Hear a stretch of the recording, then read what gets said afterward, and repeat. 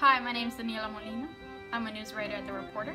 I've been here at The Reporter for over a year now. I've covered different stories such as police crimes, just retiring, and just events that here happen at Miami-Dade College. If you were to ask me what I enjoy most about The Reporter, I'd probably say it's the people. People here are full of energy, they're funny, and they make life so much easier when you do collaborative work.